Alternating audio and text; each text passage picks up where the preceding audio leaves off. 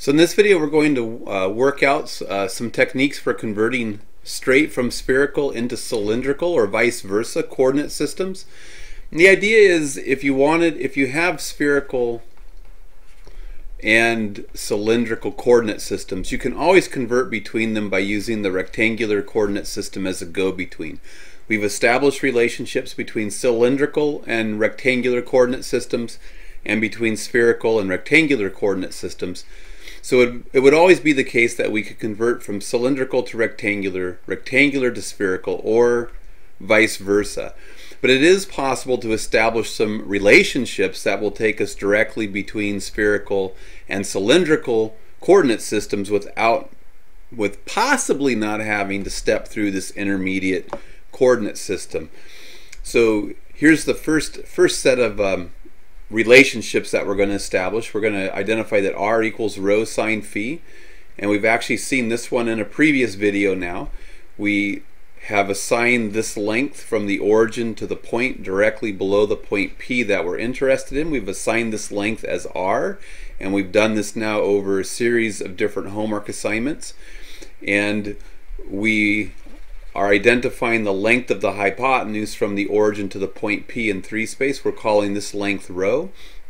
And so we've already seen that we can lift this length up and create a right triangle here, and this length will still be r, and r is opposite phi.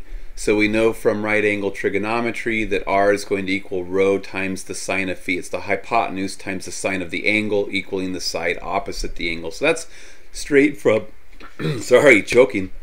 That's straight from just using trigonometry. In the spherical and cylindrical coordinate systems, theta is actually the same angle. It's the angle that we make with the positive x-axis in the xy plane. So theta is just going to equal theta regardless which direction you're going. And then z is just the height right here. So z is just this height, and this height is adjacent our angle phi. So rho times the cosine of phi is going to equal z from, again, right triangle trigonometry. So our other sets of relationships, we again have given this length here, length r. We've called the length of this hypotenuse rho.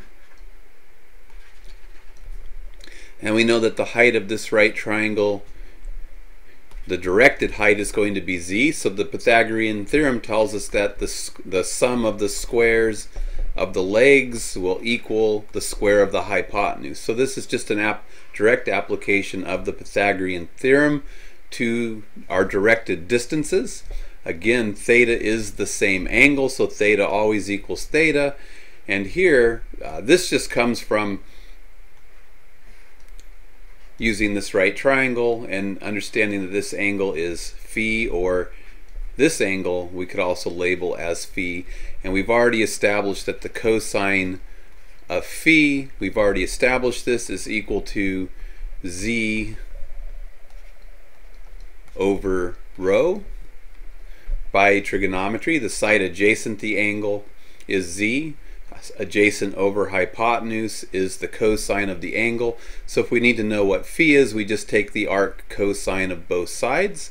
So we get phi is equal to the arc cosine.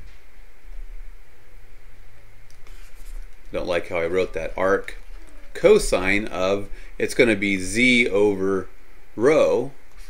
But rho, from right here, we've established that rho squared is equal to r squared plus z squared. So if we want rho, we just take the square root of both sides, and we can replace the rho here with the square root of r squared plus z squared.